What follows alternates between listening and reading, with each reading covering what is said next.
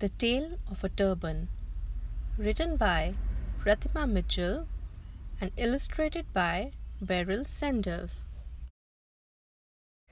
Sunil's big brother Vijay was getting married. Sunil was going to be the best man. "You will look very smart when you put on your wedding clothes," said Sunil's mother. "Are you going to put on your special wedding turban?" "I don't want to wear a stupid pink turban," said Sunil. "I want to wear my baseball cap." "You can't wear a baseball cap," said his mother.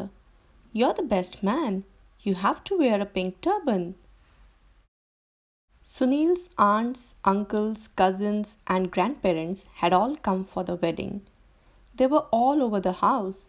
Sunil couldn't get away from them. "Come and sit on my knee and tell me about your school," said one aunt. "Can you find my glasses?" asked an uncle. "Take the phone over to Granny," ordered his mother. And everyone kept telling Sunil, "You will look like a prince with a big pink turban on your head." "I really don't want to wear a pink turban," said Sunil.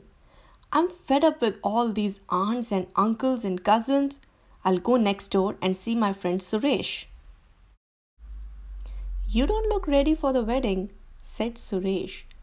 "I'm fed up with the wedding," said Sunil. "Why?" asked Suresh. "You can eat lots of food and you're the best man. You get to ride on a white horse behind your brother." "That's okay," said Sunil. "What I don't want to do is wear a stupid pink turban." The band was waiting for the wedding to start. They had to march in front of Vijay playing happy tunes. "Hey," said the drummer to Sunil, "you don't look very happy. Don't you like the bride?" "Oh, I like Kiran. She's a very nice girl," said Sunil. "What I don't like is the stupid pink turban. I want to wear my baseball cap." "You're the best man," said the drummer. "You have to wear a pink turban."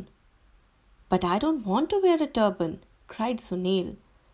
"Would you wear it if it was a magic turban?" asked drummer. "How could it be magic?" said Sunil. "Just bring the turban here and I'll show you," said the drummer. Sunil got the turban and took it to the drummer. The drummer stroked the pink wedding turban with his peacock feather. "Say these magic words after me," said the drummer. "Jizzle, jazzle, dizzle, dazzle, gully, gully, hully, hully." Sunil said the magic words. "Jizzle, jazzle, dizzle, dazzle, gully, gully, hully, bully." "No," said the drummer. "Jizzle, jazzle, dizzle, dazzle, gully, gully, hully, hully." "Gully, gully, hully, hully," repeated Sunil. "Now it is a magic turban," said the drummer. "Put it on your head. The magic turban will come to your rescue if you are in trouble. Just shout, 'Gully, gully, hully, hully,' and tell it what to do." The wedding party set off for Kiran's house. The band started to play, but they were terrible. "What an awful noise," said Vijay. "They sound like cats howling on a rooftop," said an uncle. "They sound like a herd of angry elephants," said an aunt. "Let's see if the magic turban works," said Sunil. "Gully, gully, hully, hully," shouted Sunil. "Stop the band playing badly." Suddenly, the terrible noise became a tune. "What lovely music," said an uncle. "What a good band," said an aunt. The uncles and aunts and cousins started to dance along the road and everyone laughed and clapped their hands. They went round a corner of the road. In front of them, there were lots and lots of goats.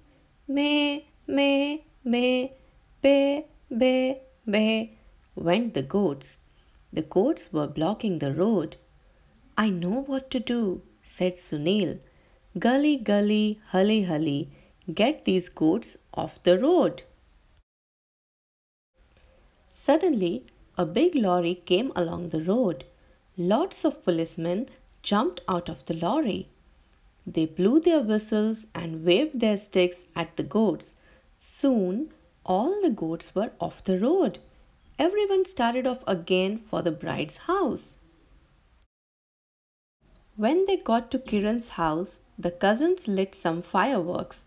The sparklers were lovely, like fountains of silver and blue stars. But then someone lit a rocket. The rocket went whizzing past the horse.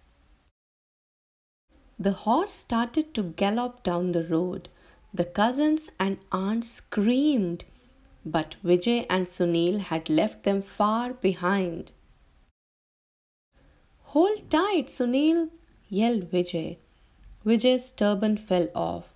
Sunil felt his own turban bouncing on his head. Help!